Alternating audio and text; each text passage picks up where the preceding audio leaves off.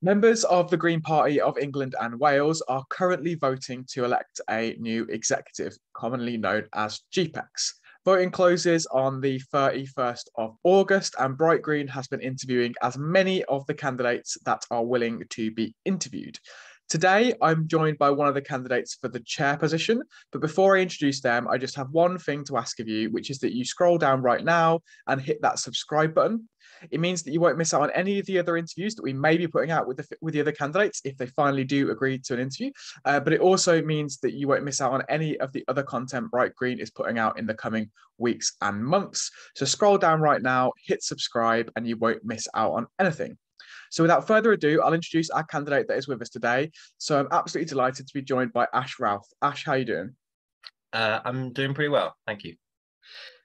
Good, good, good. So I will start you off with hopefully a relatively easy question, which is, but before I do, what I didn't say was that Ash is not standing solely as a candidate for GPEx, but is standing as a job share with Melanie Earp. So only Ash will be joining us today, but when you get to your ballot paper, you will see two names on there. Melanie hasn't not been invited. She just wasn't able to make it today.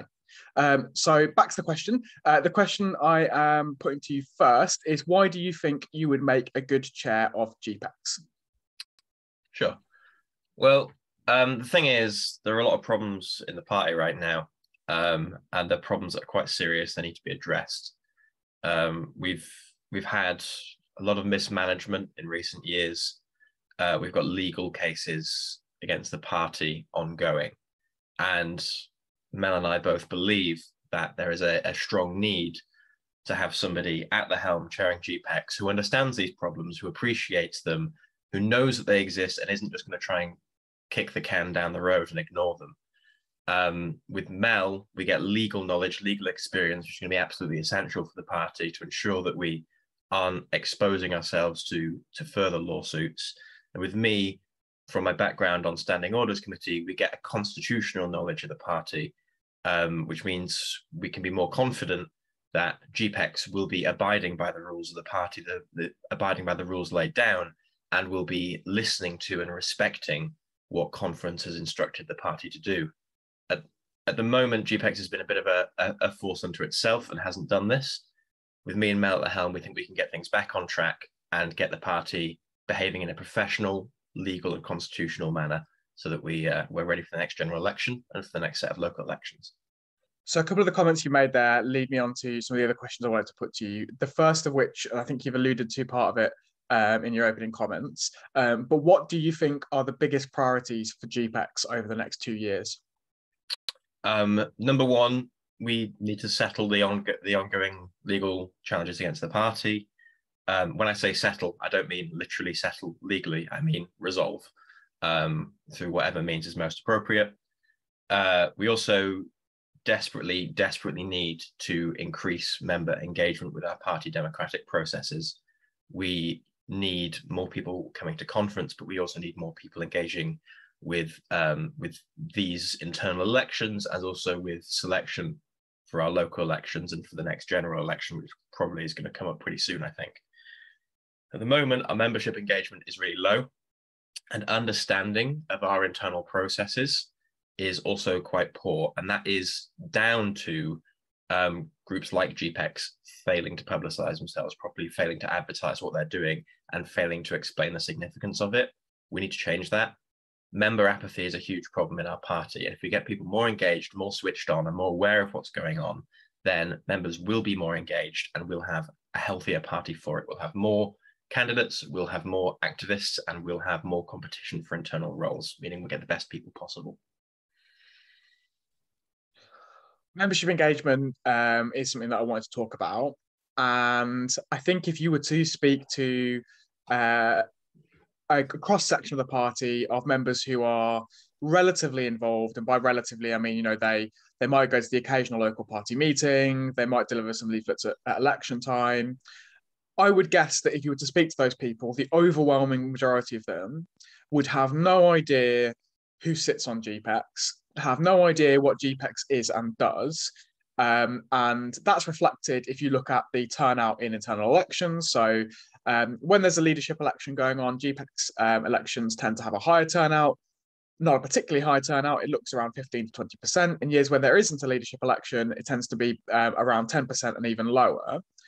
So only 1 in 10 members engaging in even the simple action of voting for a member of GPEx, let alone understanding what's going on at the level of one of the 2 primary governing bodies.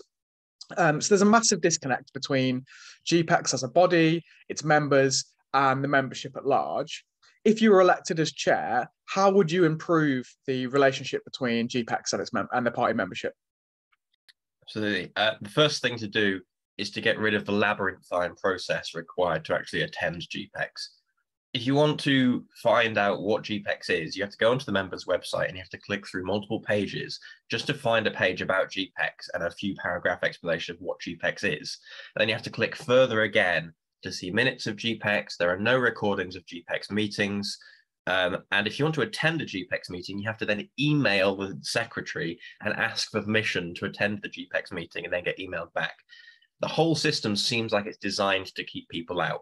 It seems like it's designed to keep observers out of GPEx meetings, to keep scrutiny off GPEx, and to keep people just generally unaware of what GPEx is and what GPEx is doing. There's also been a habit to just rely on party emails as a way of advertising what GPEx is doing, when rarely that gets done.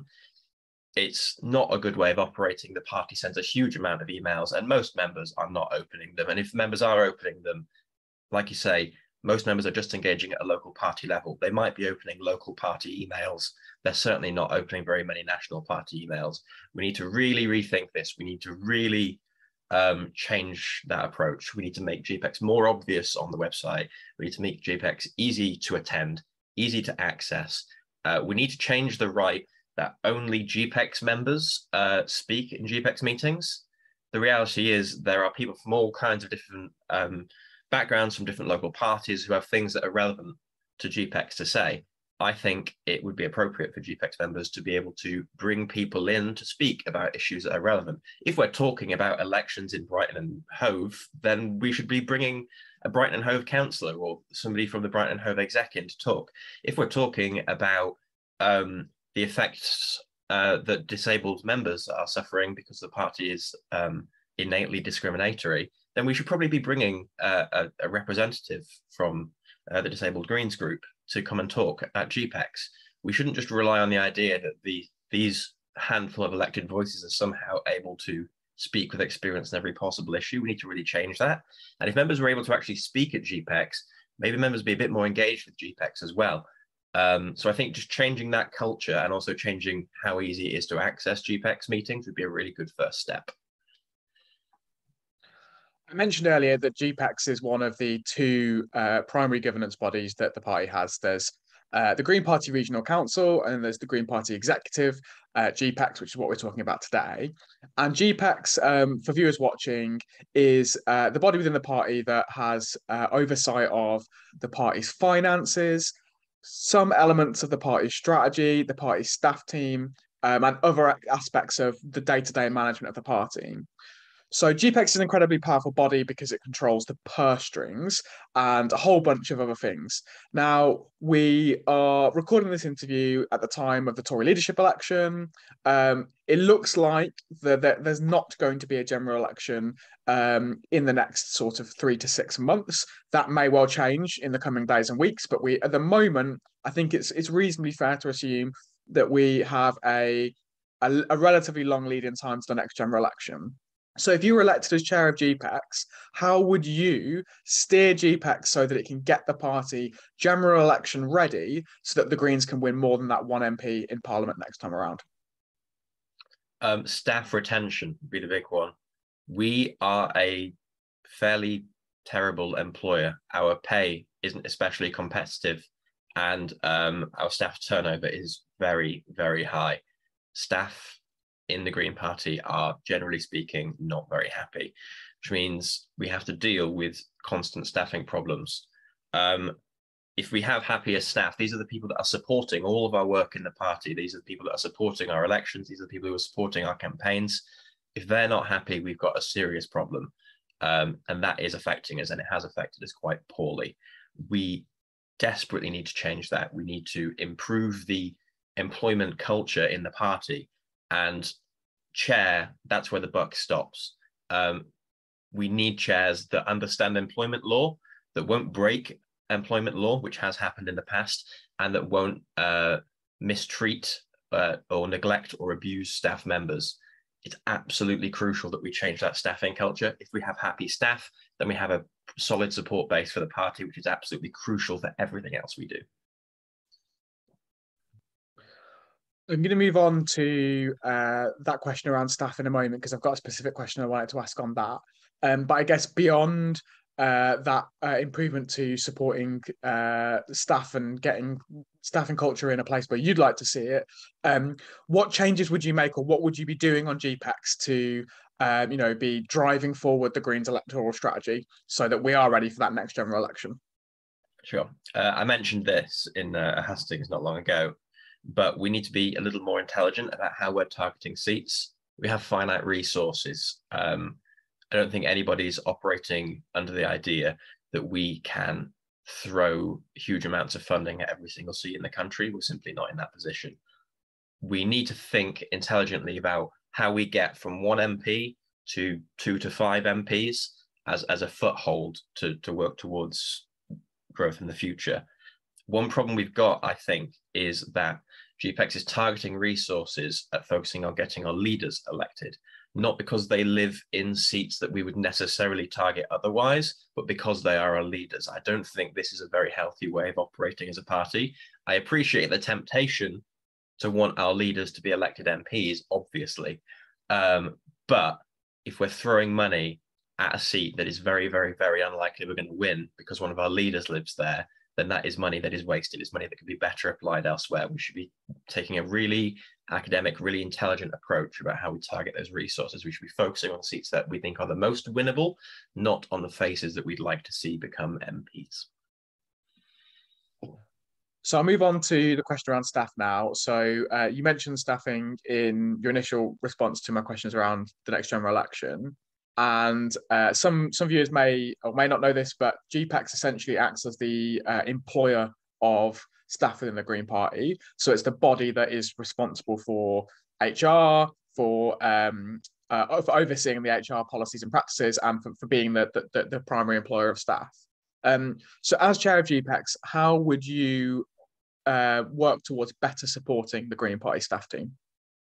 I think the first thing to be done by whoever the next chair is to arrange for all Green Party staff to have the opportunity to anonymously voice any concerns they have and any problems they've faced whilst employed by the Green Party. I think the reality is that we need something comprehensive that says, here are the problems, here's how we can start to address them. Until we can identify staff concerns precisely in their own words, then it's going to be really hard to address them. So I think that is absolute step one. And then once we've heard those concerns, we can take a sensible approach, a sort of approach you'd expect a HR department to take on how we address those problems. A lot of them are going to be on understanding employment law, on fair pay, and on not overworking our staff, because a lot of them are asked to work hours beyond what they're actually contracted. I guess finally on this point around staff, I guess that you've kind of talked about that being done through, I guess, like an anonymous reporting process or through a survey or whatever it is that you've got envisaged there. I guess that there is an existing staff trade union which the party negotiates with. Do you not think that the approach that you've kind of suggested there might undermine the collective bargaining approach that is central to trade unionism and to the relationship between the trade union and party management? No, I don't think so. I'm extremely pro-union. I don't think that undermines anything. I think management getting to grip with issues that the members face is the absolute first step towards achieving what unions set out to achieve, which is to resolve problems for their members and to advocate for them. But not all of our staff are unionized. This is simply an opportunity to ensure that every single person has got exactly one voice. There's no need to funnel it all through one person. This is just an exploratory project. This isn't a process through which we always engage with our staff. It's just, we know there are a lot of problems. Please tell us about them now so that we can start the process of looking at them. It's not it's not overlooking the unions, and it's certainly not disregarding them or minimizing their impact. So I'm going to move on to a couple of other areas before I wrap up with my flippant question that I always finish on. But before we do that, so on the other areas, so we've talked about the kind of wide remit of GPEx. What do you think is the biggest challenge facing the Green Party right now? Time. We don't have enough time. The political direction of the UK is extremely worrying.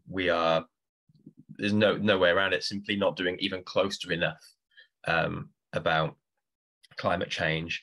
And one thing that I predict, and I've predicted for quite some time now, I think there will be a Green government in my lifetime.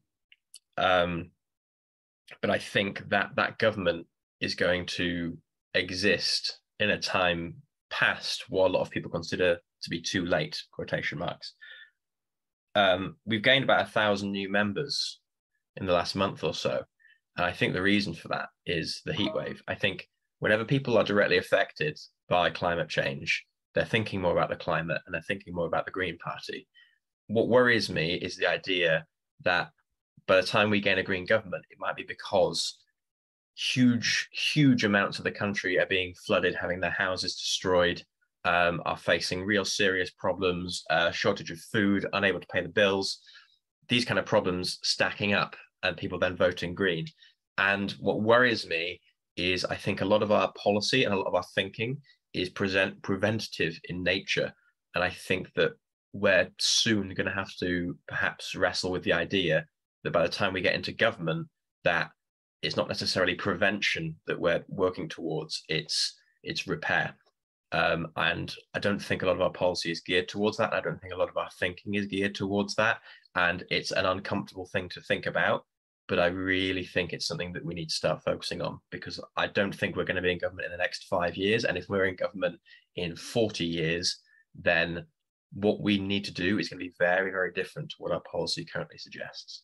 My final kind of serious question to finish off on relates to an area which I think most people who are involved with the Green Party at a kind of national level, or have any observed any of the goings on at a national level within the Green Party, and it's around diversity within the party and discrimination within the party. So for some context for viewers, we have a deputy leadership election going on at the moment, and in that election there are 4 candidates, all 4 of whom are men from London. We have, if you look at the party from top to bottom, from elected representatives, councillors, target candidates, members who sit on committees, as a party we are overwhelmingly white. And with the current political context, where you have the Conservative Party in particular, and the media, initially just the right-wing press, now consistently almost the entirety of the mainstream press, whipping up a moral panic around trans people, and that scourge of transphobia that's infecting parts of society is also infecting parts of the Green Party as well. Now, GPEx has a really important role in terms of tackling issues of diversity and discrimination within the Green Party. So as chair of GPEx, how would you and Mel tackle these issues? So there's a lot of angles here. First of all, I've mentioned it in a previous hustings, but I'll mention it now. There's a motion going to conference, reopen nominations to avoid all men and all white internal elections. It's a baby step, but I think it's a really important step. I think that members should definitely take a look at that motion and consider prioritising it. I also, going beyond that, I think we need to listen to our representative groups and to the Equality and Diversity Committee. I sat as an observing member on the Equality and Diversity Committee for quite some time, and the common thread was that they're being ignored. I think things like their Diverse Matters report, I've read it, it's extremely useful information, but if I'm being completely honest, it's stuff we already knew. It's stuff that was being said in the Equality and Diversity Committee and in our members' representative groups for a long, long time before that report was commissioned. And I suspect that the reason that report was commissioned was certain people wanted to kick the can down the road and buy some time. Oh, we know there's a problem. We've commissioned a report into it. It'll be ready in 6 to 12 months. And we can't do anything about it until then. I think a lot of people have been stalling for time. I don't think we can do that anymore. I think we need a new code of conduct. I think we need a code of conduct that doesn't rely on this idea that we're a small hobby group who can get by all just thinking the best of each other. We have a code of conduct that is effectively a gaslighter's charter. It values tone over meaning. You can be incredibly offensive, you can be incredibly discriminatory, but as long as you say it in a polite tone, you're probably fine in the code of conduct, and vice versa. You can simply be reacting to discrimination, but if you do so with a harsh tone, you're more likely to get suspended than the person who actually discriminated against you. We need to change that. If Mel and I are elected as chairs, one of the things I'll be doing is presenting to spring conference next year, if nothing else has passed prior to that. I'll be presenting a motion to conference to address that, to change our code of conduct, to get rid of it as a gaslighter's charter, and to push for something that I think is more appropriate for a professional party that actually has a hope of giving disciplinary committee the tools it needs to address discrimination in the party, which there is a lot of. We really need to change something, and I think changing our code of conduct to give disciplinary committee the actual teeth they need would be a big step in that direction. As promised, my flippant question to end on, and you're at a slight advantage because I've asked you this question before in previous GPEx elections. I'll be very interested to see whether your answer has changed. But who in the Green Party inspires you the most? Oh, it's an interesting one. I think I can remember my answer from last time, and I don't think it's the same.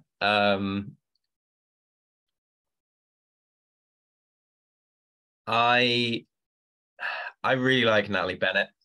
Natalie Bennett's in Sheffield, like me. I've met with Natalie Bennett, actually. We ran a Young Greens meeting in Sheffield. Natalie Bennett came along. Now, the turnout was fairly low, so we just ended up sitting in the upstairs room of a pub, having a nice time and chatting. And Natalie was telling me all about her personal history. It was absolutely fascinating. I think Natalie Bennett is a real model for a dedicated Green. You know, she after she became our leader is when I really fell in love with her, because she's always been a strong advocate for us. She's done great work in the House of Lords. She's going to be at this forever, and she's extremely dedicated. She works extremely hard, and I love her for that. I also, for the same reason, really like Amelia Womack, and I'm excited to see what Amelia does with her post-deputy leader time, because I don't think she's going to be shying away. I don't think she's going to disappear. I think she's going to be incredibly busy, and she's going to have so much more time freed up as well to do it. I don't think we've seen the last of Amelia Womack, and I'm really excited to see what she does next. You are right. That was not the person you named last year. And viewers are welcome to go back to Bright Green's YouTube channel and watch the video from last year and find out who Ash named then. So thank you so much. It was indeed Tina Rothery.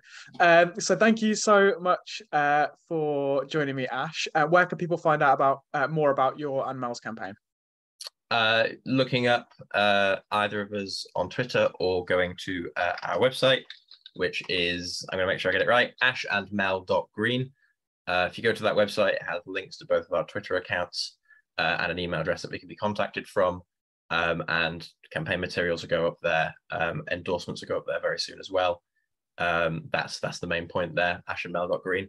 Go there and it links to everything else. Perfect. Well, thank you so much for joining me, and thank you to everyone for watching. I have a few final things to say before you all leave. The first of them is, I said it at the beginning, I'll say it again now. Please do scroll down right now and hit that subscribe button. If you found this video and this interview interesting, I'm sure you will find many, many more of our interviews interesting too. So please do hit subscribe and you won't miss any of them. The second thing is, if we've been talking for nearly half an hour, I'm sure there's plenty in this interview that you've agreed with. There may well be things in it that you've disagreed with. Let us know what you think in the comments down below and keep the conversation going there. And the final thing is that Bright Green does not have the backing of big business and billionaires. We rely solely on the kind and generous contributions and donations of people just like you. So if you are able to, please do head to bright-green.org/donate and set up a regular donation so we can keep doing everything that we do. So that's everything from me. Thank you all so much for watching, and I'll see you all very, very soon.